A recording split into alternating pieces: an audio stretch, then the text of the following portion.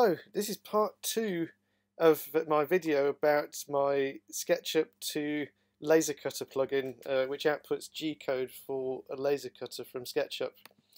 The first video I made about it was about 15 minutes long, so I didn't really want to go through all of the features that are available in the plugin. There's one feature that I haven't talked about yet, which is a feature that lets you take a 3D model which is composed of components that correspond to layers of acrylic, which it will automatically turn that model into a cut sheet for different thicknesses of acrylic.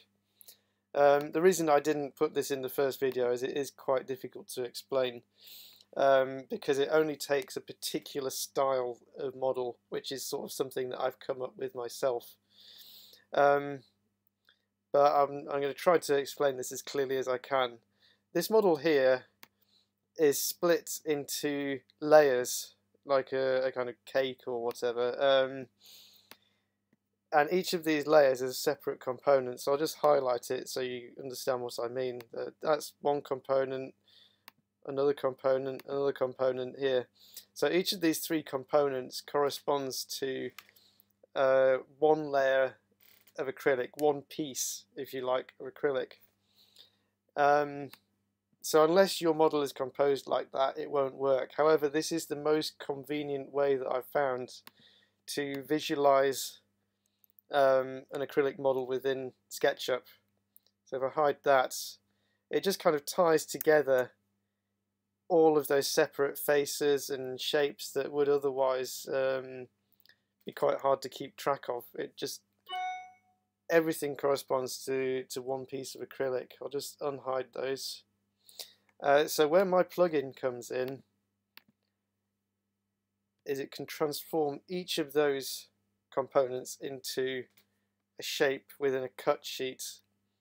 So if I go to create cut sheet as SketchUp file, you'll be able to choose which thicknesses of acrylic sheets you have, which cut sheets you want to produce. So I already know that this model has some 3mm components and some 4mm thick components. So I just put 3,4, click OK. Then you're able to choose file name. I'll just put demo.sketchup. Click save. It just takes a while because there's a lot of different geometrical transforms going on there to flatten out all of those faces. So if I look at what that created, I'll just go to open. What I've got is demo 3mm.sketchup and demo 4mm.sketchup. It just appended the thickness of the acrylic to the file name on each of these. So if I open up the 3mm one,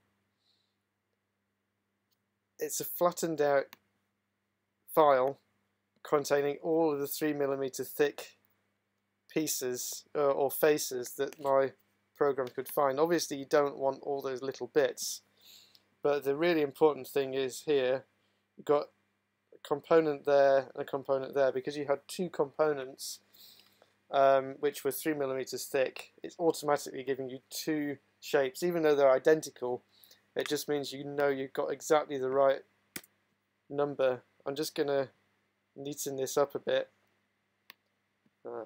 Just forgotten how to use SketchUp here. Just going to move that to the origin. Get rid of those. Move that one next to it.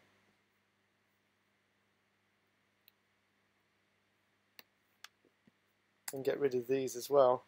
So that one, I'll just save that again. And this is now ready to use that first feature of my plugin that I showed you to say export G-code from 2D drawing. And this is what will create your offset G-code path that will run through the laser cutter.